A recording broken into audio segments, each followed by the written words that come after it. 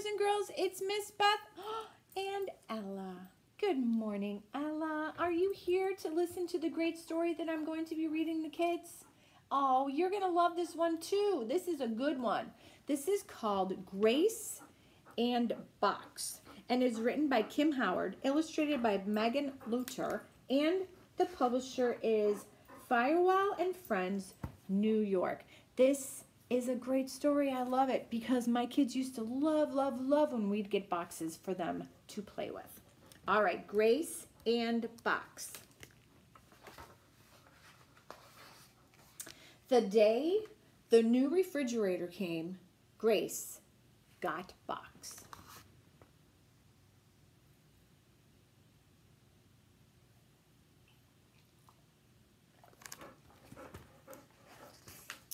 On Monday, Box was a rocket.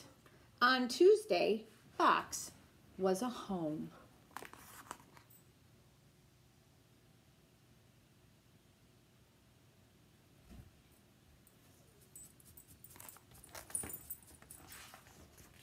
On Wednesday, Box was a tent for camping and also some ruins in Rome.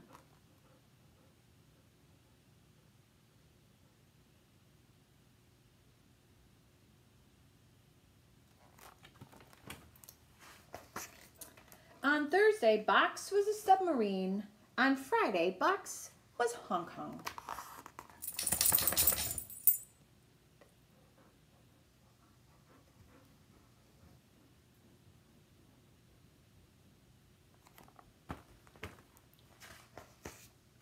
On Saturday, Box was a deep, dark tunnel.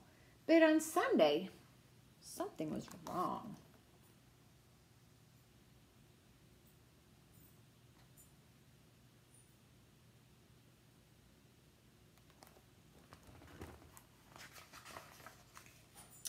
In one corner, Box was sagging, and on one of his walls had a rip.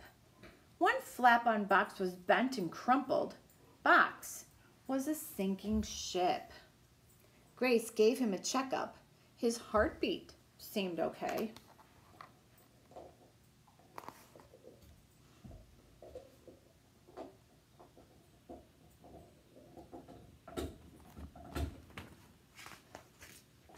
She let him rest on the couch and read him stories all day.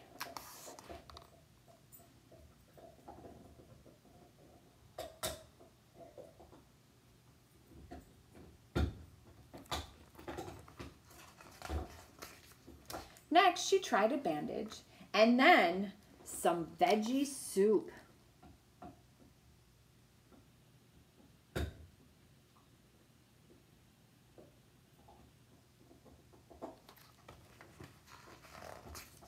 But no matter what she did, Box continued to droop.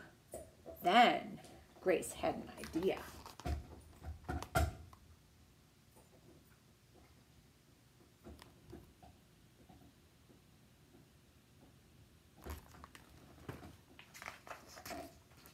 If Box was a sinking boat, maybe she was a peg-leg pirate trying to keep him afloat.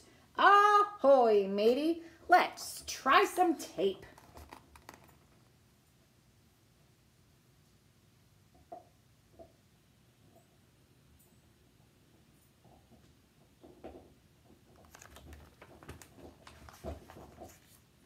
Grace fixed the rip in his wall, got some cardboard for reinforcement. She patched crumples big and small.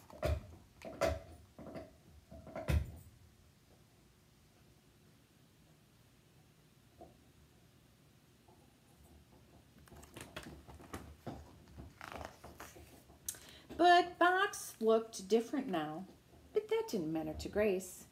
By Monday, he was back to work as another magical place.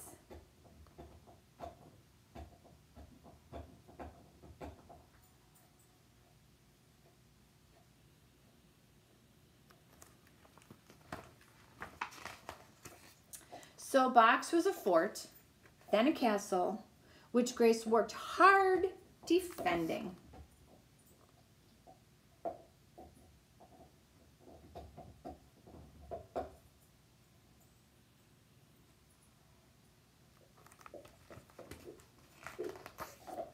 and every few days a new rip would need a little mending.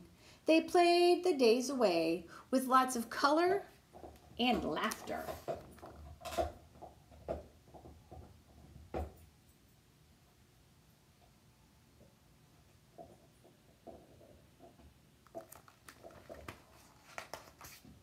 Because best friends, Grace and Box, had big dreams to chase after.